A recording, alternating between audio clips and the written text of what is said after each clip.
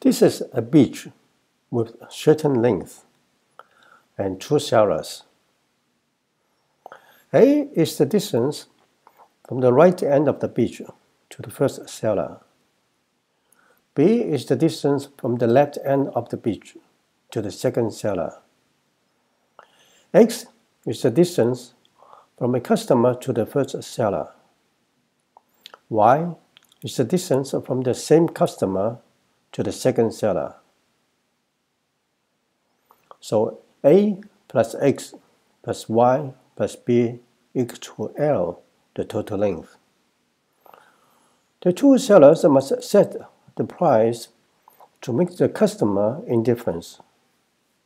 That is, price plus commuting cost is identical.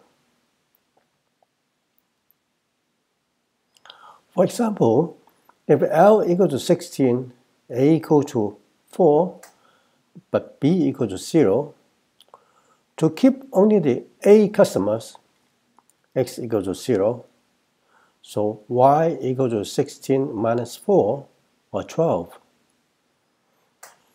If C equals to 1, P2 equals to 20, then P1 equals to 20 plus 12, or 32. That is the maximum price for seller 1. To attract at least one X customer, Y equals to 16 minus 4 minus 1, or 11. Then P1 equals to 20 plus 11 minus 1, or 30. To attract two X customers, Y equals to 16 minus 4 minus 2, or 10. Then P1 equals to 20 plus 10 minus 2, or 28. To attract three X customers, Y equals to 16 minus 4 minus 3, or 9.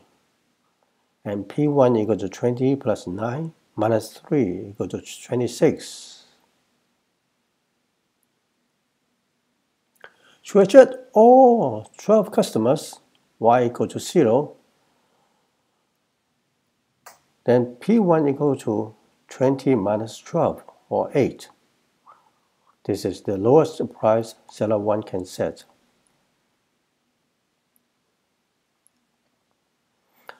The problem is, what is the best or optimal price that seller 1 can set?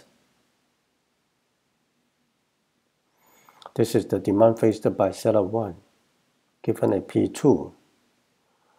The maximum price it can set is this, when Q1 equals to A, while the lowest one is this, when Q1 equals to L minus B. In our example, the highest price is 32 and the lowest 8. From these 2 points, an equation for the line can be worked out. In our example, this equation is P1 minus 40, P1 equal to 40 minus 2Q1. When cost is 0, the optimal price is at the middle of the demand curve. For this example, Q1 equal to 10 and P1 equal to 20. Seller 1's profit is 200. So the optimal price for seller 1 is 20. And Q1 10, as A equal to 4, so X equals to 6. When seller 1 has set its optimal price, will seller 2 keep the old price?